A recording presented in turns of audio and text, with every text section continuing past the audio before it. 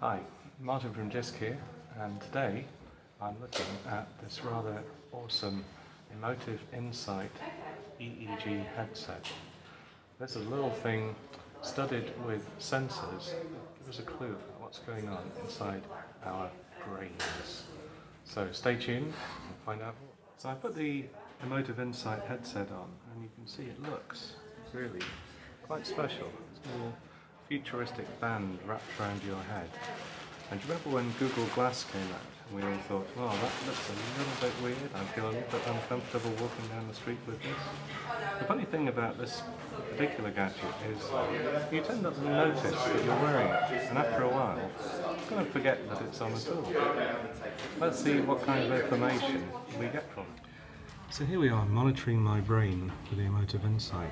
You see the areas of my brain lighting up while I'm talking to you. And this particular app gives us a little bit of an idea about some of the main centres of the brain and, if you like, some of the emotions that I might be feeling. So even though I'm recording a video, I'm actually pretty relaxed. I'm moderately excited, but I'm not too stressed. And let's imagine that you use this perhaps in teaching and learning. Let's imagine that you use it with your learners. Let's say you're a lecturer and you're wondering, hey, is my class paying attention?